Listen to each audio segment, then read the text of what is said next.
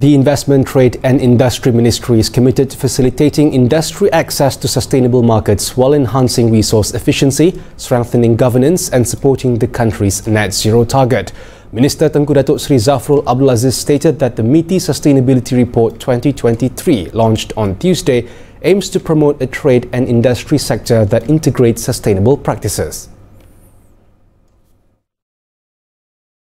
At the launch of MITI Day 2024, Tengku Zafrul emphasised that the report's purpose is to show that the ministry not only expects the industry to adopt sustainability measures, but also recognises its responsibility as a government body to lead by example.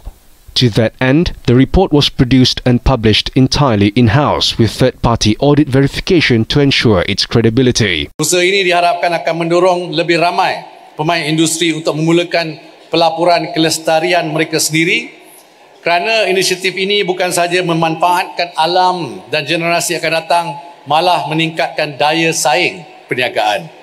Meanwhile, Tengku Zafrul said the MITI Open Day highlighted key aspects of the ministry's industrial policy implementation, including the National Automotive Policy 2020, the National Semiconductor Strategy, and the new Industrial Master Plan 2030.